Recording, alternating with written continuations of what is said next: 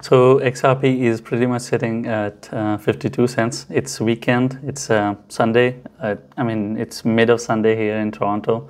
In many countries, the Sunday will be over very soon. So in weekend, what we saw is pretty much of a sideways movement. Of course, there's a slight decline kind of a structure over here, but you can see it looks like sideways.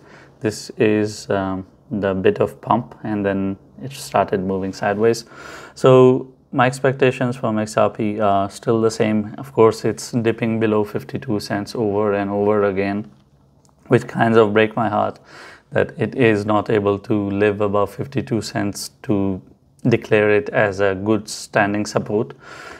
But still, we will consider XRP to be bullish. Right now, there's so much news going on. There's so much FUD going on because of the world situation right now, not because of the crypto. So maybe the crypto market wants to react to it. I'll make a separate video on it. But right now, the case scenario for XRP has not changed.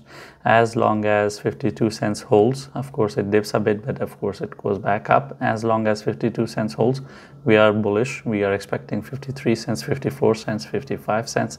We are expecting XRP to go and achieve these targets. We are not bearish yet.